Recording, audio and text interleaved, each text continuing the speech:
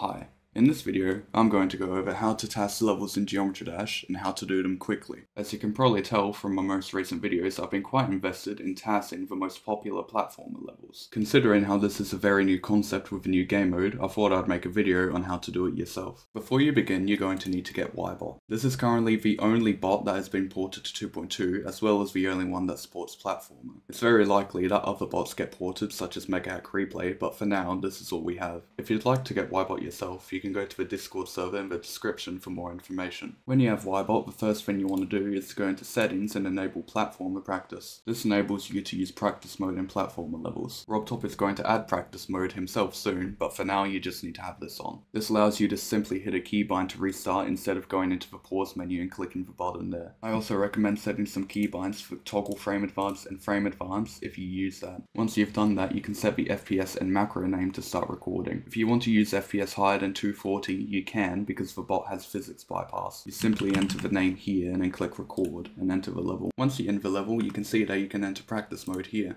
Now you can see I can go right easily, set a checkpoint there, reset, go left, set a checkpoint there. You can hold from checkpoints, so I'm holding right here. You can jump and set a checkpoint and then keep holding from there. Once you have recorded your macro, you simply go back to here and click stop recording. Then you click play and go back into normal mode.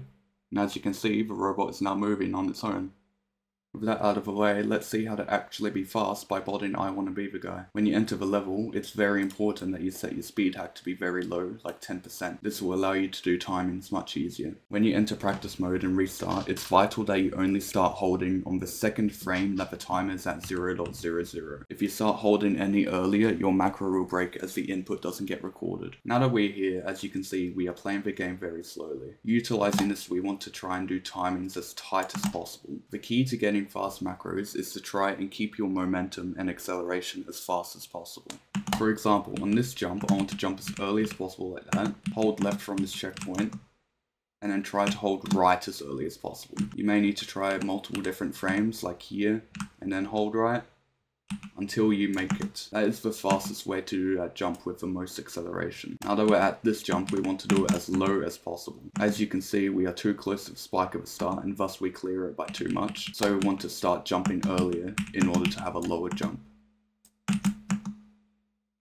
When you make it over, you want to start holding left immediately and then hold right and jump as early as possible to have the lowest jump. You basically repeat this process for each jump. It's also sometimes faster to let go of right like here in order to get a lower jump frame. Here, for example, we want to jump as low as possible in order to make it over, so this is the correct frame to release. For jumps like these where you're going up to a platform, it's not as simple as just holding here and releasing as early as possible. In order to actually do it as fast as possible, you want to be to the left of the platform and release jump as early as possible, then make a combination of right and left inputs to just barely get on it and jump. If you're unable to make the jump like there, it may be more optimal to spend more time on the block. And now we've made it and we should jump as low as possible here. The same kind of strategy as before applies here, where we want to jump as low as possible. Once we've figured out the right frame to jump, we then want to try and hold right as early as possible to still make it over the spike.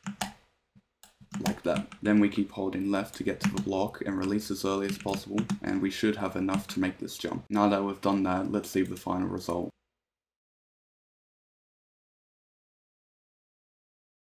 Pretty optimal, I'd say. Now obviously, not every level is going to be like I wanna be the guy, but there's still generally one rule which always applies. Keep as much momentum and acceleration as possible. Let's take this jump to the platform for example. If we jump too early and just barely make it to the platform, we'll have to hold left for too long and thus lose time. If we jump too late, we'll be in the air for too long and also lose time. So you need to find the exact frame where you can start holding right as soon as possible and be on the platform for as little as possible, while still making the next jump. As such, the entire concept of TASing becomes what is the most optimal way to pass each section. Every level is going to have different mechanics and different things you'll need to do, and you need to figure out how to adapt to each in order to create the perfect TAS. For example, this section is unlike any other platformer level we're at right now. You're forced into this low gravity dash orb that rotates and need to try and pass this section. The question now becomes where to click, hold or release from the stash orb in order to pass this section. When bonding this myself, I chose the most optimal lines to take, such as holding here in order to go all the way to the right, and clicking here as soon as possible in order to get as close to the spike and get up here as soon as possible.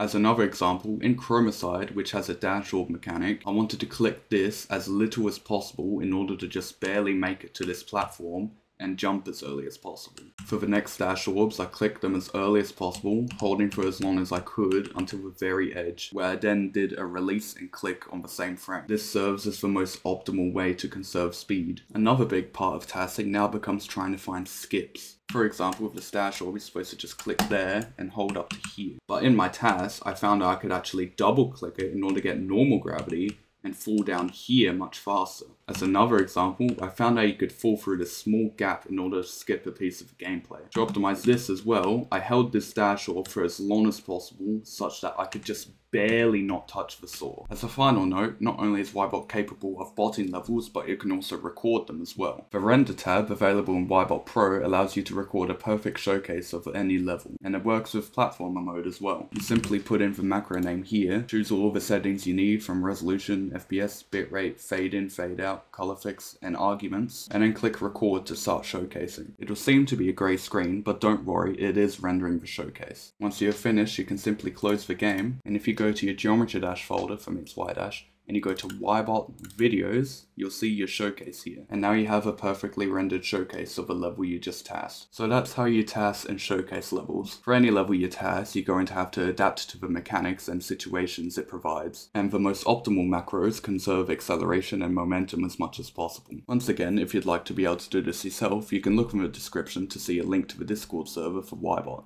As a final note, here is a TAS of one of the hardest platformer levels currently, Tower of Infinity. I hope you can use this showcase in order to see the best way to TAS many different game modes and mechanics.